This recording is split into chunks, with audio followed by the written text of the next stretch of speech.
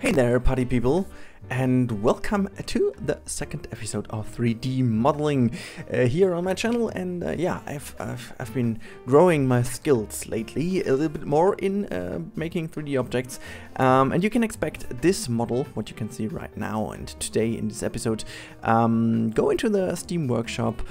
I hope tomorrow, actually, maybe even tonight, I don't know. I just have to fix some normal maps, like the whole model, as you can see from the render image at the end of this video, is already done. It's already cleaned up, and I learned so many things while building this, and again, a big thanks to Craspzone, I still have no idea how to pronounce that name. He was still helping me, or just like every time helping me out on yeah, just modeling and stuff when I had some questions. And basically I think we can agree on the fact that my modeling skill has kind of already been up to what I was able to do in SketchUp, for example, and in general, like my imagination can be used to the max, so to say. The issues begin where it's you know, it's about UV mapping and just unwrapping the stuff and using textures, using normal maps. This is all very new to me, and I'm still struggling a little bit with the translation of my ideas that I have in mind into how I can make this actually work properly. This consumes really a lot of time. So for example, this model, the whole model of this yeah, stroller, as you can see from the title and also from everything else already in here, took me about 1 hour, a little bit more than an hour. So it is, you know, the modeling went pretty straight forward. I didn't had that many issues. I kind of made a few little mistakes. One of those you can see over here. I just mixed these things into each other via a mirror modifier, which is all fine, but one thing I totally forgot is that it does create some faces that are facing inwards, and inwards facing faces are always kind of bad in terms of making bump maps, and in general they're, you know, they're completely unnecessary. You don't see them, you don't use them, they don't have to be there, so please delete them. And I did it completely wrong, because I thought by enabling editing, clipping I should say, I thought it would be done already, but you have to delete them beforehand or manually later on. Here I was figuring if I can just put this image in kind of, you know, suitable so that I can just move the whole thing, but I was messing around with the model, needed to rotate that, and I was like, okay, screw it.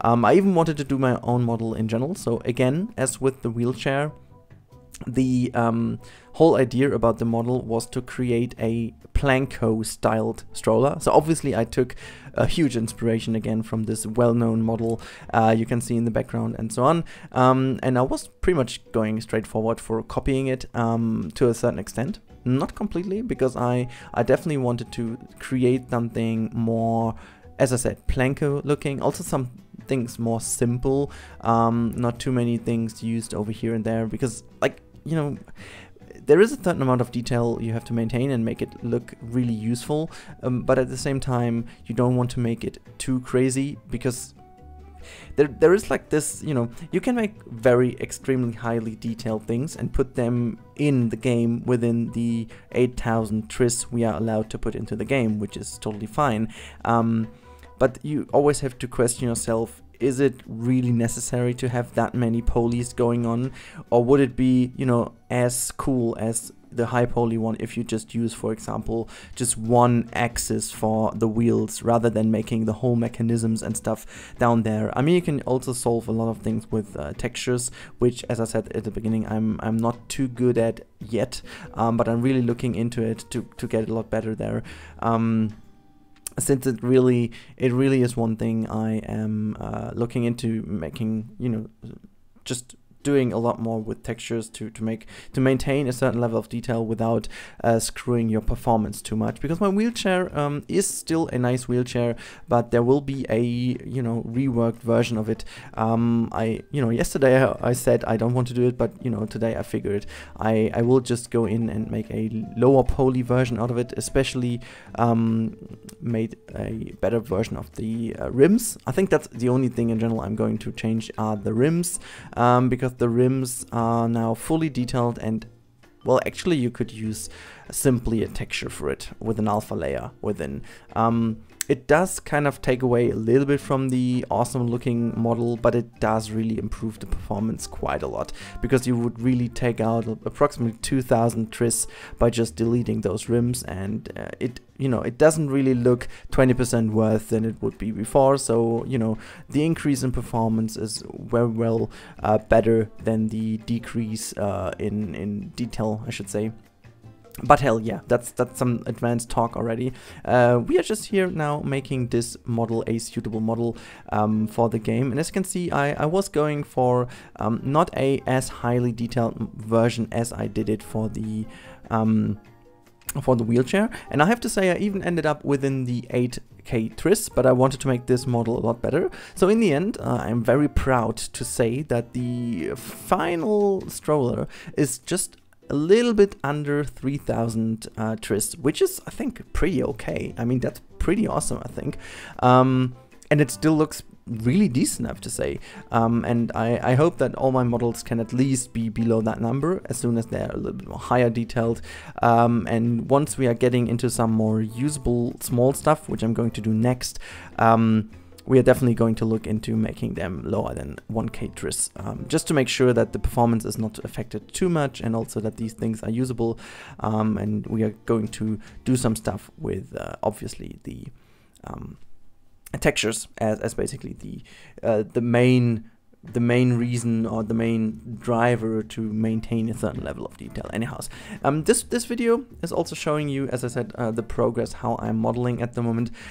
People asked me actually to do some tutorials on Blender, and also to do some tutorials on how to get stuff into the Team T, and even in German, I would say I'm not yet the right person to do it, but there will be maybe a solution I'm going for, and this is again via the help of Crapzone, doing one together, because he's basically my mentor, he's my Jedi master, and I'm his Padawan, if you want so, really, because like he's super good at modeling in Blender, and I can really learn a shitload from him, and this is really amazing. And so maybe we are going to do it kind of together, and I think a cool way to do it, and I haven't talked to him about this, but I think a cool approach would be potentially to do it in a way that he's going to explain some stuff, and I'm trying to figure out how to do that in the thing, and we're going to record this process from scratch towards importing into the game as a, I don't know, 3, 4, 5 episode series, which you guys can follow then. So really doing it as a simple model. I don't know, maybe we are just doing kind of a logo, so you guys could always do your own logo, because we're just doing a logo with some letters, and you could, use your own initials or whatever to do so. So kind of, this kind of solution that everybody could just follow and do on his or her own, to make sure that there's really a purpose in doing it, and then later on you can import it in the game, because I think that's really what is all about learning this stuff. You won't ever learn this from only watching videos and not doing it yourself. You really have to have these videos next to your screen and model yourself. This is also how I learned it in the first place. I was watching a lot of Blender Guru videos. Unfortunately, this is like kind of 3 years ago or something, so I basically forgot 99% of it, because you really have to go on and model, because that's the only way you learn it. So there's no that kind of major I don't know, magical explanation that is going to make you the perfect Blender modeler. One thing though I'm going to explain also in these kind of videos, but one thing that is really important to talk about is there's this one little thing you need to have before modeling. So you have to have a general idea of how 3D in general works, and I'm not talking about 3D modeling programs. I'm talking about a 3D vision in your head. I mean, probably most people that are kind of good in modeling and building in Planet Coaster will be able to model in 3D, because it's basically the same kind of translation, and once you model in these programs, you will see how much they have taken from this and brought this into Planet Coaster itself. I mean, just talk about the gizmo. You can really tell that the gizmo is heavily inspired by how gizmos in the 3D model program work. I mean, they even took the color schemes and stuff for the game, which hasn't been in one of the first alphas. So this is something they ported after seeing what we did with the game. But yeah, so I think these people, or you guys out there, once you are yeah, kind of educated in how these programs work, you will be able. The other thing is, if you are not, so, you know, saying you are just a complete noob to 3D and you have no idea about axis, about dimensions, about proportions, and about these kind of things, it's really important for you that you first of all understand if it is the right thing for you, because else it can get really frustrating if you lose yourself in this kind of 3D environment. But you know, that's something just to consider once you wanting to go into it, because I really know for a lot of people or persons I talk to, they kind of don't know what I'm even doing in here, and you can try to explain this to them, but they won't ever learn it. So you know, I think it's always important to be honest with people, and as I will never be able to be a great musician. I'm not an audiophile person. I can't hear if something is correct or not. Like I learned a lot about, you know, audio and stuff for my videos, but this is just, you know, the amount of stuff I can learn from a kind of science area or science perspective, but I will never have the true talent to be really, like, you know, to be really that much into audio and into music that I'm kind of amazing in it. I won't ever be that good, and so it's important to understand this, because I won't, you know, I won't ever go out there and try to make a song or like kind of, you know, music or a melody or something. That's not my thing. I can't do it. I you know, I feel like I'm at least good enough to choose suitable music for my stuff and just kind of cut videos that are kind of fitting to the music. But there are certain rules to follow so that it is already working kind of nicely.